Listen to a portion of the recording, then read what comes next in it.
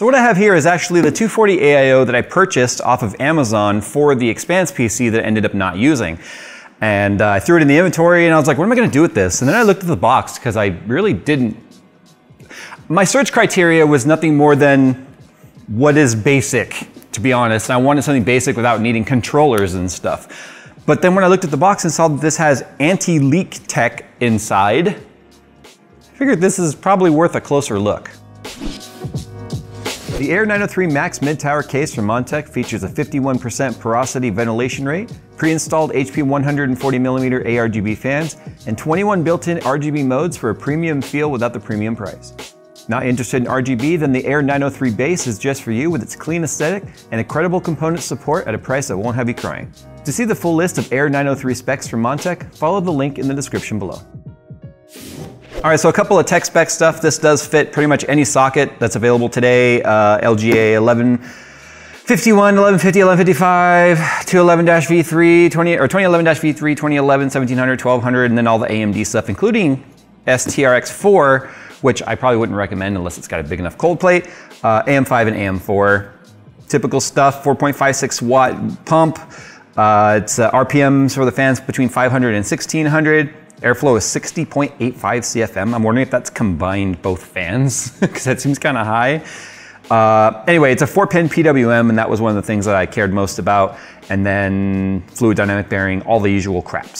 But what caught my attention is the fact that this, with the anti-leak tech, I'm like, what does this mean, anti-leak? Well, typically what leaks in an AIO? Well, short of any sort of a mechanical connection failure that could happen anywhere tubes meet a fitting or something like that, especially if you're bending them out of the way or you're moving them around a lot, things can happen. Plastic can get cracked or whatever. But the approach that Deepcool is using here is specifically about pressure-based leaks or bursting, if you will. Now, I find this to be kind of interesting that they would choose this sort of reason to call it quote unquote anti-leak. Because short of an experiment I did, so a while back when Nick first started working for me and we were in the old studio, the way fittings and hoses can pop off, especially in a hard tube or soft tube, doesn't matter, is as the temperature or the fluid temperature inside the loop rises, it expands. And as it expands, it's just like a radiator in a car, only that's a much bigger rise in temperature and pressure. But as the temperature rises, it starts to expand. If it expands past a certain point, a tube can pop off. Now, what I was doing was I took my thermal imaging camera and I was pointing it at the radiator. And so I was showing Nick how in a double pass rad, you'll see one side of the radiator be warm and the other side be much cooler than the other half, because you can see it do a U shape. And I was sitting there using my heat gun to add heat to the loop. Well, I was actually warming up the radiator and there were no fans or anything on it, so it continued to get warmer and warmer and warmer until one of the tubes popped off, and it was such a geyser that the water actually hit the ceiling and was dripping off the ceiling. And Nick was literally looking like the Homer Simpson meme of not knowing what to do, because it was the noise that scared us both. I was not expecting it. So anyway, what this is designed to do is if the temperature is increased in the loop to a certain point, it has this sort of a bladder bag, if you will, not to be confused with a colostomy bag. That is something very different. It's for your colostomies. But this has on the side of the radiator, a little piece that it's basically got a bag in there, that's the way they're describing it, that expands out to create a larger internal volume for the system. So as the system increases, that would increase with it, increasing volume. So that would keep it from being a burst hazard. Now, I can't remember the last time, see this is it right here. See it's sort of built in. Does the other side have one? Nope, so it's just right there. But I'm wondering now, if I hit this with a heat gun, will I see that expand? Kind of curious, to be honest. Anyway, before we do that, we gotta look at the rest of it. So it's a very solid feeling radiator. It's got a little retention clip to kind of keep it together, keep it together, man, so that you're not having tubes flailing around everywhere. It has an infinity mirror RGB right here. But yeah, what got my attention most about this was, well, the pump runs off a 3-pin header, and then obviously it's got ARGB. So I chose this pump, again, nothing to do with the bursts or the anti-leak built in. It was just because it used standard connections. I didn't have to do anything crazy if I was gonna try and wire it up in the Expanse build. Their fans, I've never actually looked at their fans. And Deepcool is a brand that started to get my attention over the last few months of just kind of coming out with some different stuff. What I mean is they're just not your normal run-of-the-mill type of water cooling AIOs, tower coolers, and heck, even cases. So if we look at their fans here, they're rubberized. Oh wow, it's not just a rubber pad, it's like the whole thing is rubber, like this whole piece right here is rubber. They do feel kind of lightweight though.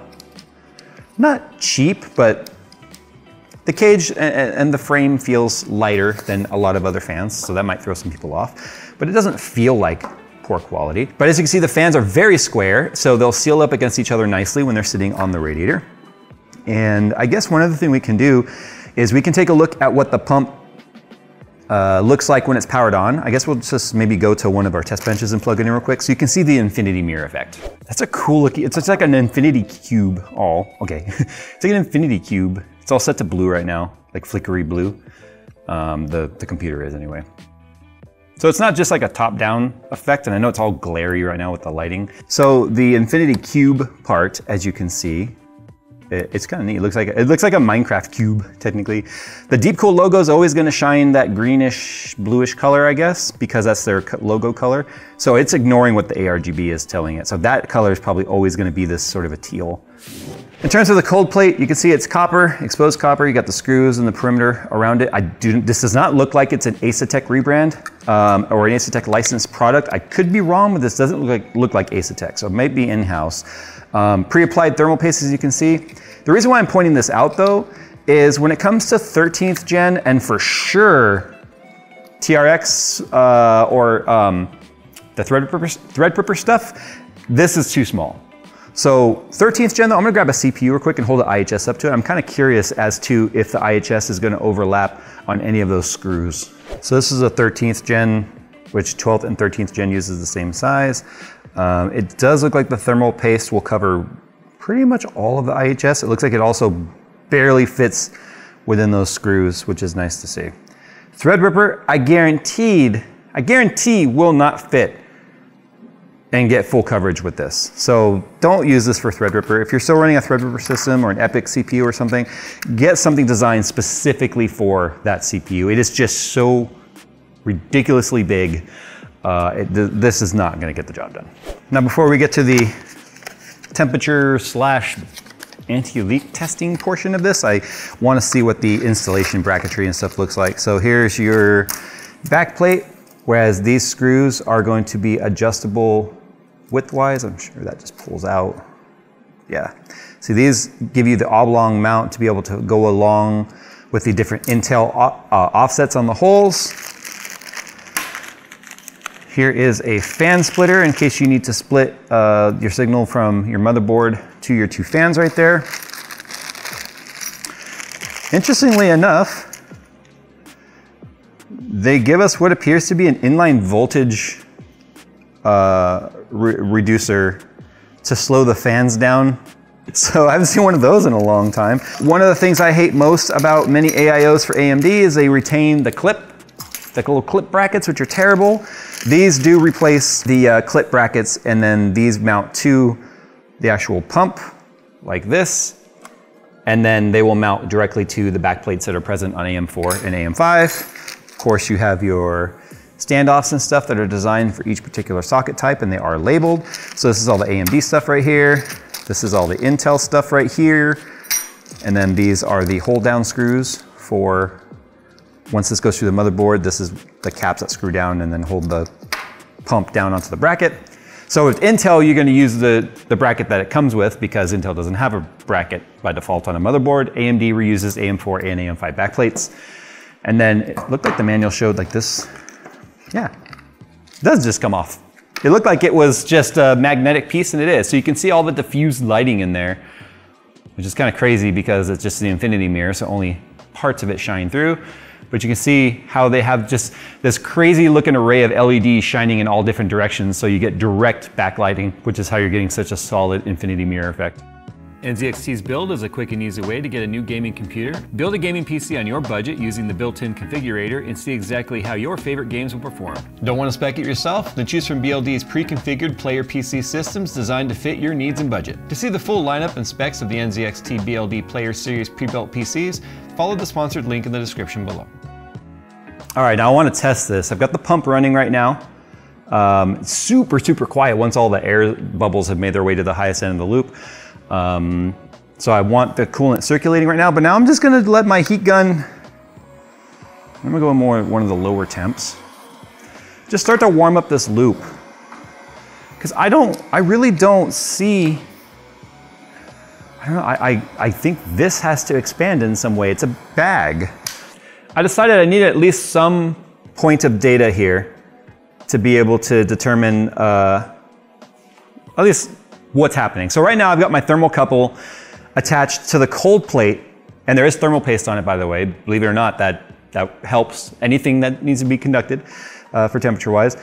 So the pump is running right now, and you can actually see like the passive cooling that I've talked about. So the loop is very, very warm. Right now it's still at 42.3 C, thereabouts. There's gonna be some thermal loss right now trying to measure, because it's just taped down with thermal paste, but it gives us some indicator of what's happening. We would need like an actual inline temperature probe to see what the real actual temperatures are.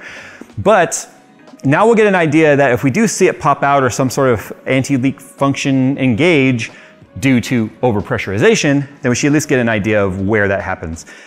In between shots right now, when I tested it and it was fully hot, when I plugged it all up to like put the probe and everything on, it was at 50 C. Now that's 50 C coolant, because remember, we have the coolant going through the cold plate. So right now we have it sort of going in reverse the way that it normally would. So the cold plate, because it's touching the fluid, is going to give us a very good indicator of the fluid temp. Now, a lot of people very incorrectly deduce that if they have a CPU running at 65 C underwater, that means the fluid is 65 C, and that's not true. If that were happening, you would no longer be taking away any more heat from the device. So the fluid temp, typically in my loops at home, because I do have a temperature probe in mind, that sounds very dirty. When I'm gaming and I have my 4090 going like full tilt, I'll see the temperature get up to about 32 to 35 C, depending on the ambient temp in the room. Now that's 35 C with the GPU that's running like 45 C. So the fluid is always going to be much, much, much colder than the component. So don't incorrectly think that if your CPU or your GPU is at whatever temp, that means your fluid is too, because it's not. If it was, bad things are happening. If your fluid was this high already, very bad things would have had to have happened in your system, because I'm trying to look at it very carefully to see if anything's happening. Like your pump has an operating max temperature as well. So we could very well be about to kill the pump just through temperature. But most water pumps and stuff like the DDCs and all that and the Langs, I think they're like 60 C max temperature, somewhere around there. So I can't imagine this guy here. Oh, it's so hot. It's so hot. I feel like we might hit the temperature limit of the pump and the pump fail due to temp way before the pressure relief. What's 57 C in Fahrenheit? I want to make sure I don't get scalded. Yeah, Phil's starting to move because you can absolutely get burned by this. The pump is like barely turning. Like I firmly believe the pump, oh, okay. The couple had come off the cold plate. So as soon as I squeezed it back down, that's actually the internal temperature of the fluid right now, 72 C.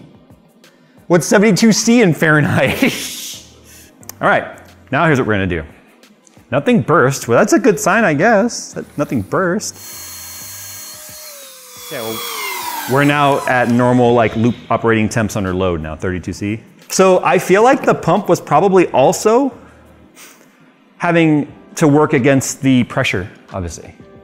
Now it should still flow just fine, but the pump motor itself was probably too hot for it was probably well out of its operational temperature range.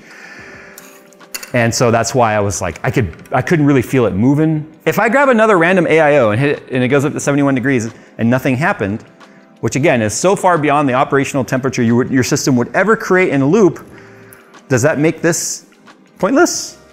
So this is a Phanteks Glacier 1. It's a 240 AIO, this is an Asetek design. Very similar setup. Obviously it doesn't have a a bag, an elastic band and a bag in there to push air out. So,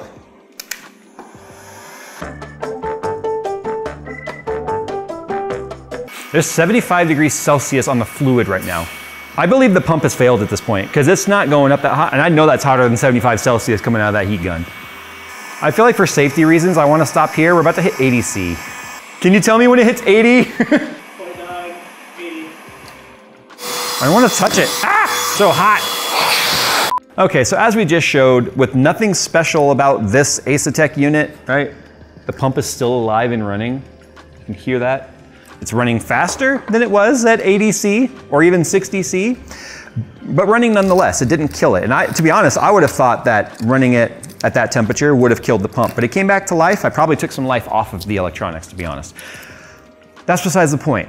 In terms of this feature, I think Deepcool is doing a good attempt at making people comfortable with the idea of water cooling, because what's the number one reason people push back against water cooling? It's water damage if something leaks.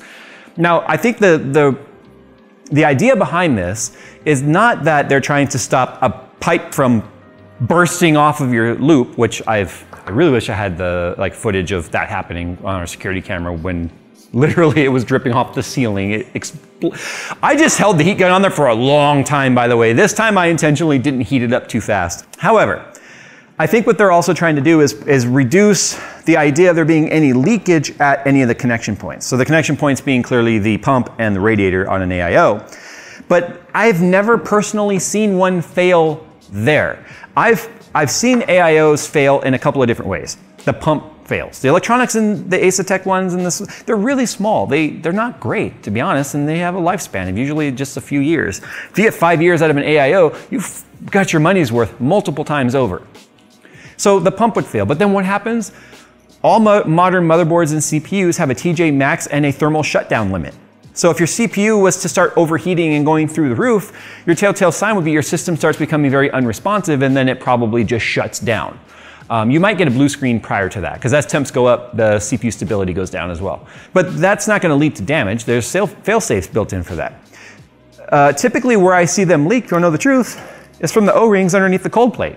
These start to fail in some way, and it starts to drip out of these edges, and then it can drip down onto your CPU socket or whatever, and then that's where bad things can happen.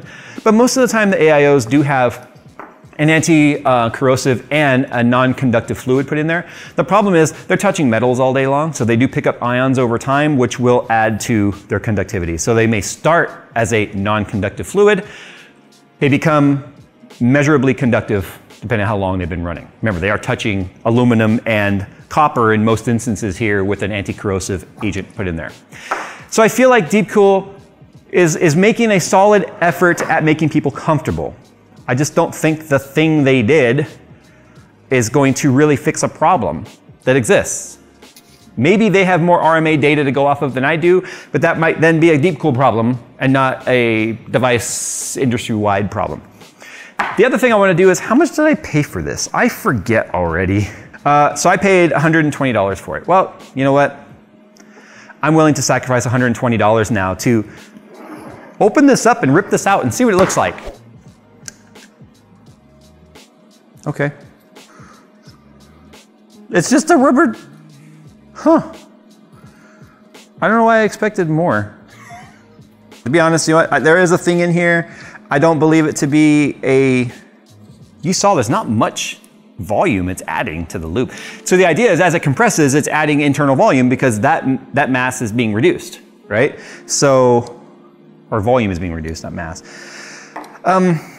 Okay, well, cool story, bro. I just don't think it's really all that necessary. But you know what? I also can't be that guy that's like, we need innovation. Well, that innovation's stupid. Which is what I feel like I'm saying, but I think it seems like a pretty decent AIO. I can't trust it now because, I guess I can. I think it's still a fully usable AIO, personally. All right, guys, thanks for watching. First time I've done any sort of investigative science, there's nothing science about this, investigative whatever who's it you want to call it, into a device. So, all right, guys, thanks for watching. As always, we'll see you in the next one.